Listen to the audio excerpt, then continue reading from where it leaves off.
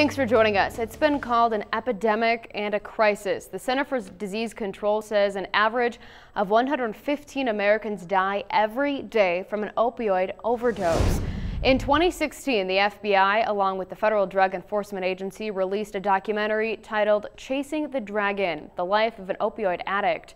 The film chronicles a few people through their addiction and sheds light on what law enforcement is doing about the problem.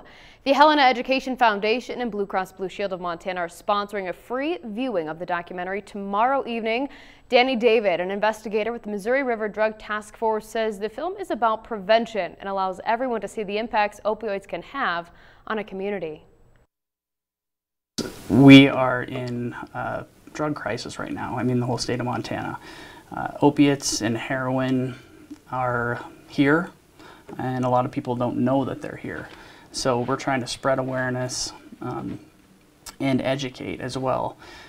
Very raw, very real, and I think that's why we've gotten a lot of positive feedback from it, is because it's real people.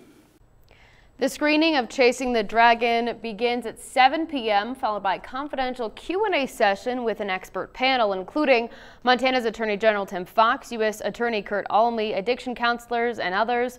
The doors open at 6 at the Helena Middle School auditorium, and the event is again free to the public.